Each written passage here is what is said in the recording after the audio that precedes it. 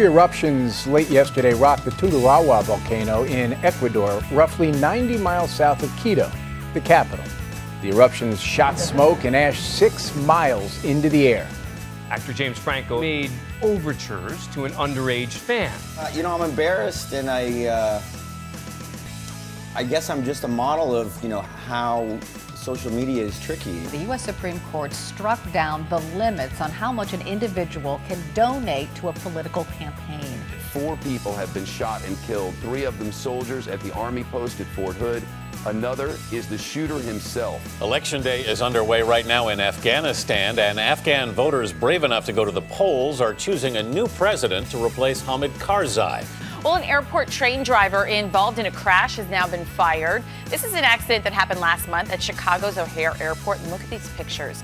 The train didn't stop and actually climbed up an escalator. Programming note here yesterday about this time, you might have seen a graphic on the Obamacare sign-up numbers. Here is what that graphic should have looked like.